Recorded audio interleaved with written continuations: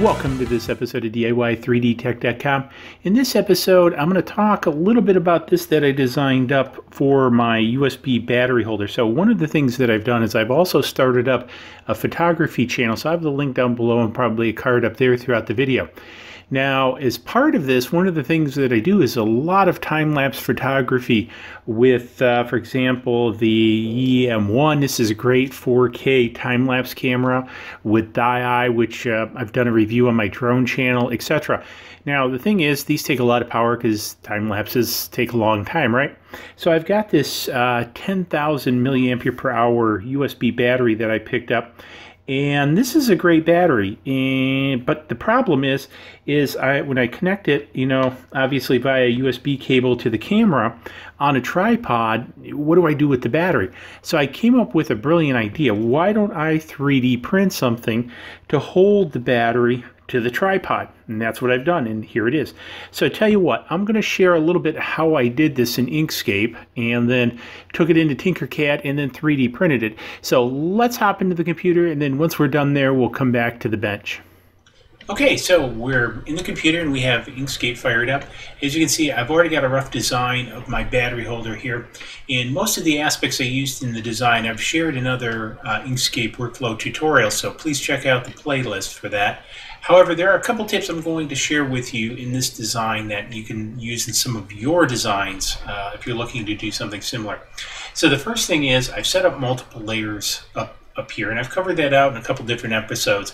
And I have my scanned layer down here as layer 1. Now I'm going to move this guy up out of the way. He's on the top layer.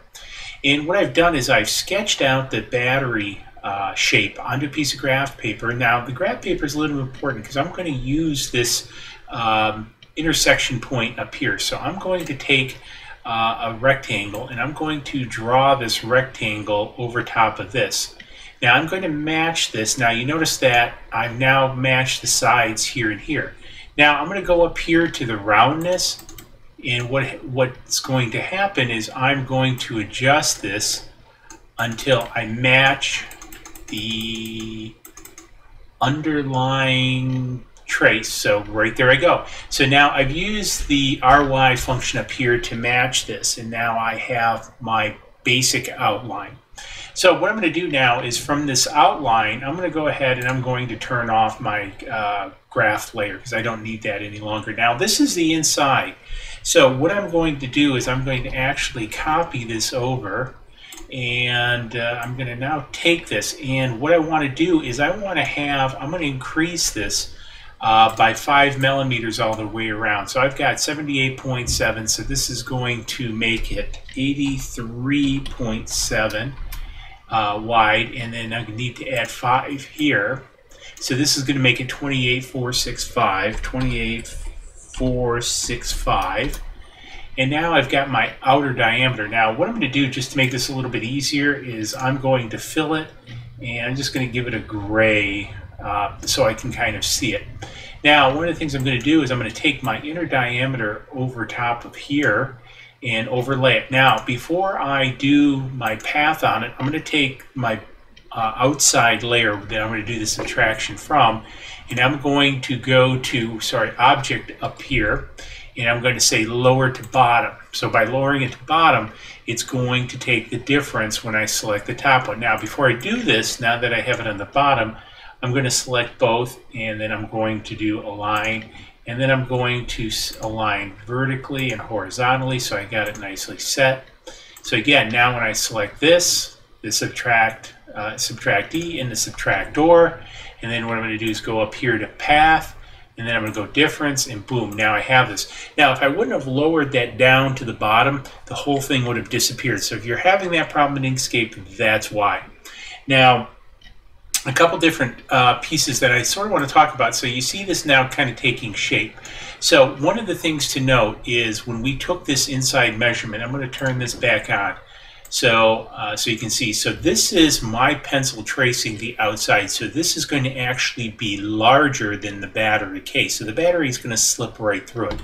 So what I've done now is I've added these pads or inserts, and the way I have done this is I've simply taken a circle and extended it out sort of like this, and replicated these in here 3 times, and then simply did a union on them, sort of like this. So I've done union and boom. So now these pads are going to push against the battery and hold it tight inside the case, or that's our hope anyway. Now the next piece is this for the tripod. Now you notice I beefed this up a little bit more because this is going to take constant bending, you know, to pop it on and pop it off. And if we use a lighter you know, a thinner wall here as we do here, because this all it has to do is cinch the battery. Very simple, and it's kind of static. This is a little bit dynamic, so it actually has to hold on to the tripod, and we'll be removing it on and off. So I've doubled up the material here, so I've actually gone 5 millimeters here where I've actually done 2.5 millimeters here. So kind of something to think about. The other piece is I've done affiliate here to provide extra resiliency to push against this as it kind of goes on and off, so to keep resiliency in the TPU over time. And then I've also added some, I don't know what you call these, lips, wings, something or another, to kind of strengthen the opening of this as it kind of goes on and off. If I wanted to get fancy, I could have probably tapered these and everything else, but I think it's pretty good this way. So this kind of covers some of the basic designs, and again, I've really just used a lot of the path commands in structuring this, you know, scanning my outside. So hopefully this gave you a few tips and also pointers if you're running into problems with Inkscape and doing some of your unions and the object disappearing. Now, what I've also done is I've taken this into Tinkercad and I've extruded this. And so as you can see here, here is the object. I've made it about 26 millimeters high, or approximately an inch, to give a good surface area, mainly for the tripod mount, for the, you know, the main battery too, because we don't want it to tip. We want it to be on there straight, and we also want to give it enough surface area on the tripod. And I figured an inch, yeah, that should be pretty good. So I'm going to print this out with about you know, 15% infill. Doesn't need a lot of infill because, again, it's pretty much a static structure. It's just going to kind of hang on the tripod, right?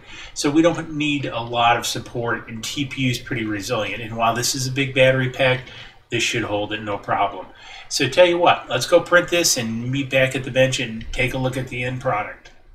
Okay, so you've seen how I've printed it, or sorry, not printed it, designed it. Some of the tips. Now, a lot, as I mentioned while we were at the computer, a lot of that I've already covered in other Inkscape workflow episodes. So if you're interested in that, please check out that playlist. It's a great playlist. I think Inkscape is a very powerful tool to do mock-ups in and to create stuff like this, especially. So I really like the way that this turned out because, long story short, is I talked about in the design, and this is kind of hard to do around the camera. It's actually easier while they're standing up. But you can see that the battery mounts right to the neck of the tripod. Obviously, it's going to fall over. But, you know, as it's standing up, I can also place the it on here. The other piece is that also I can pop it on the leg. Well, actually, it'd probably be better if I go on this leg above the foam padding, and so the foam padding will support it and it'll hang there if I can get it in frame here, and you can see it and plug it in. So it'll rest on the tripod as the tripod's sitting there, and again, when I want to go, I just pop it off and it comes right off.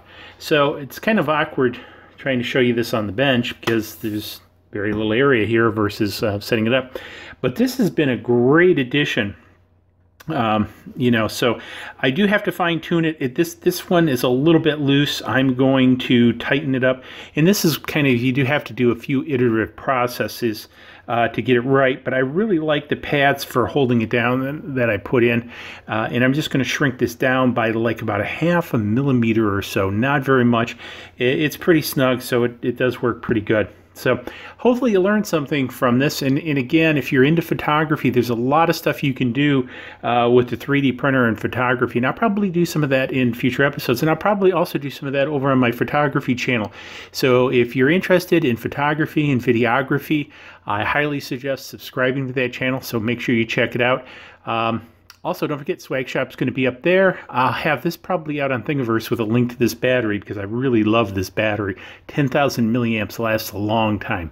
And then, hey, subscribe button's going to be coming up over there. Make sure you hit that subscribe button. Hit me up in the comments below if you got other ideas that I should be doing like this. Happy to hear about them. And we'll see you guys in the next video. Cheers. Please click like below and subscribe to the channel.